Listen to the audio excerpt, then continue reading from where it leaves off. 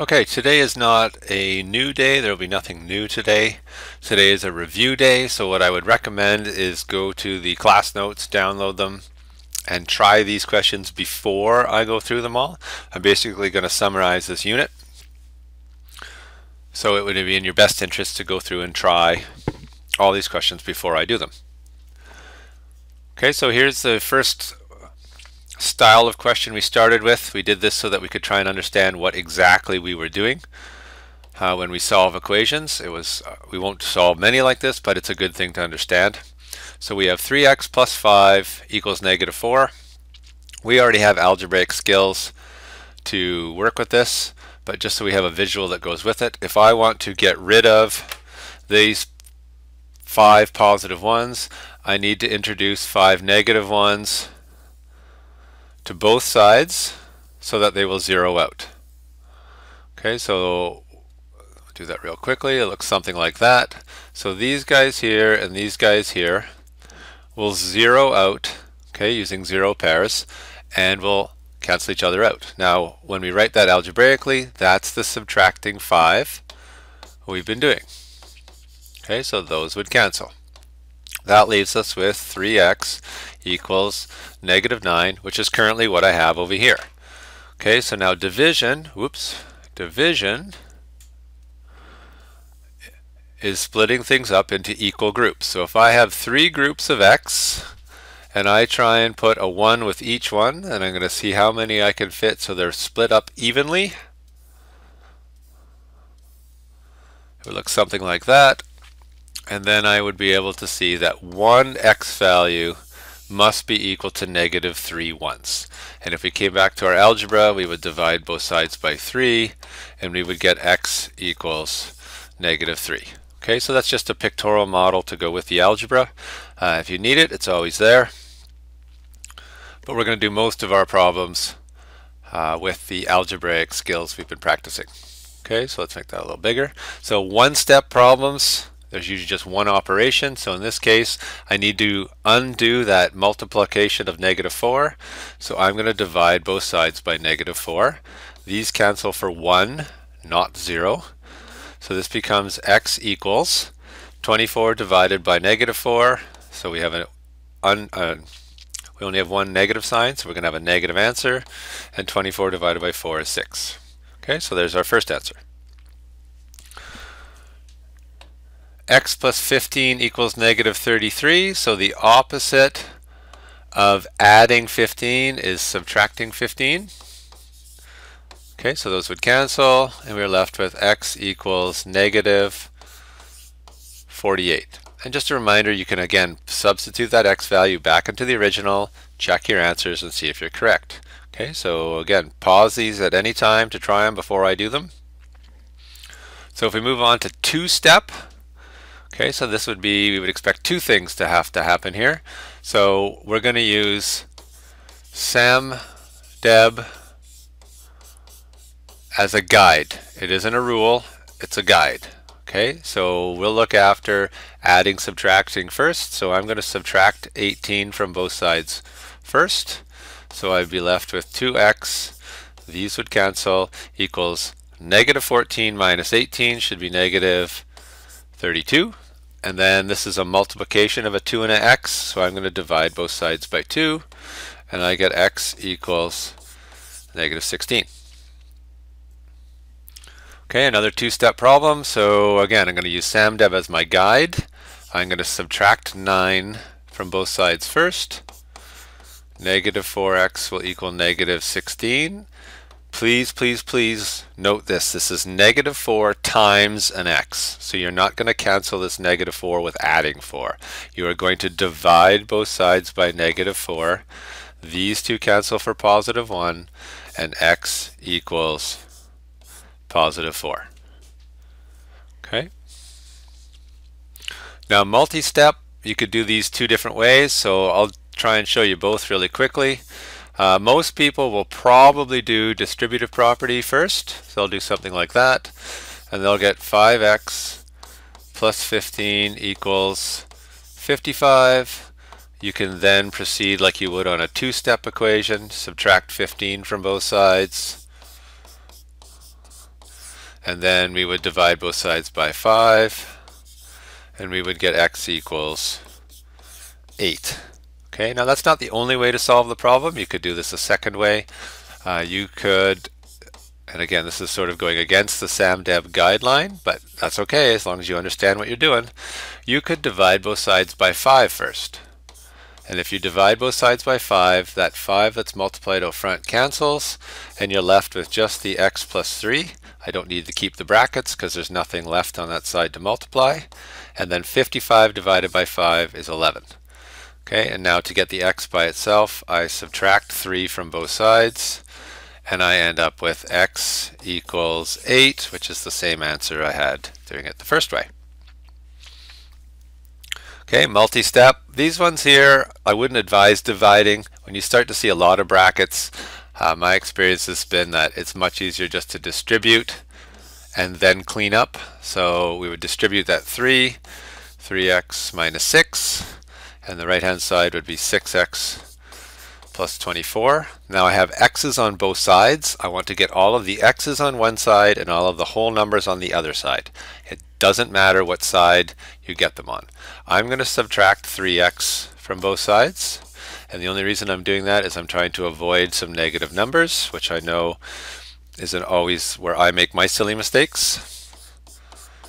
Okay, so you'll notice all of my x's are now on the right hand side. I'm then going to subtract 24 from both sides.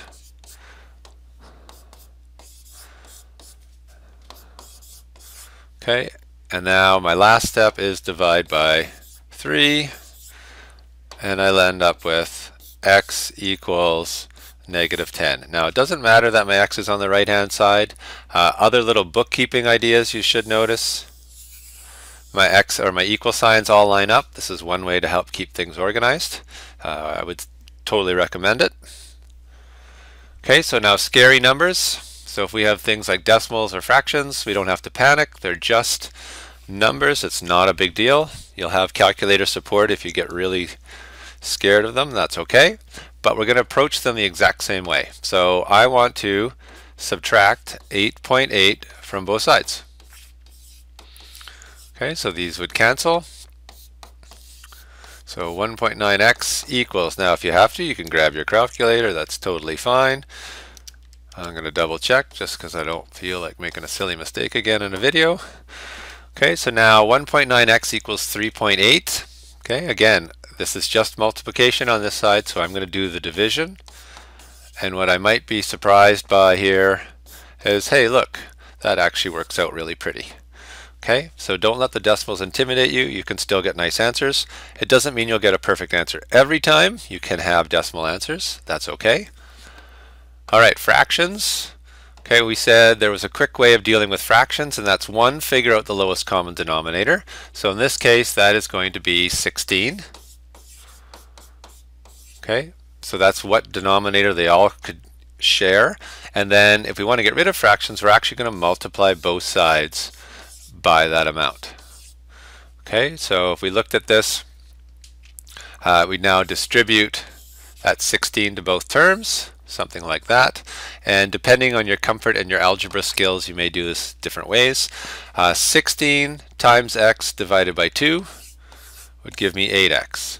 16 times 3 divided by 16 will just leave me with a 3. Okay, 16 divided by 16 times 5 divided by 8. I might cheat this one a little bit and go, well, 8 goes into 16 twice, and just go 5 times 2 is 10. Okay, so play with those for a minute. Make sure you're comfortable with where those numbers come from. But you'll notice fractions are gone. Now I go back to solving this just like I would all of my other problems. So I'm going to subtract away the 3. This is a 7. Then I'm going to divide both sides by 8. And lo and behold, here's our first not so friendly number. We get an answer of 7/8. And that's okay. Doesn't matter. Okay, we can get strange answers, we can get decimal answers, we can have fraction answers. Okay, those are all acceptable. Okay, rearranging formulas, quick review of this.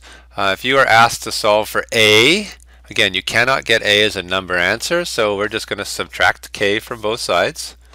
and get A equals H minus K. Boom, done. A is solved for, it's by itself. We did all of the things we needed to do. There's no number answer. Okay, rearranging formulas, solve for y. Now this we've seen a bunch of times because it ties in quite closely with our linear relationships. I want to get this y term by itself. So I'm going to subtract 8x from both sides. And then I'm going to save myself a little bit of time. I'm going to add 12 on both sides. And I'm going to left with 2y equals negative 8x plus 12. Okay, now my y is not by itself just yet, so I'm going to divide both sides by 2, or the equivalent of that is divide every single term on the right hand side by 2. It's the same process. So these guys would cancel. I'm left with y equals negative 4x plus 6. Okay, so there's my y isolated, so I have solved for it. And now we're going to do the exact same thing, but we're going to find a little bit more of information with it. Okay, so find the slope, y-intercept, and x-intercept. Well, I know if I change the form, I can get those two pieces of information very quickly. So I am going to, now watch this one, this is a little different. I'm going to add y to both sides. Okay, so that leaves me with 4x plus 5 equals y. Now, that is in the right format. You might be happier if we changed it around and rewrote it so that the y was first. That's totally okay. We get the slope from this multiplier, so our slope is 4 over 1.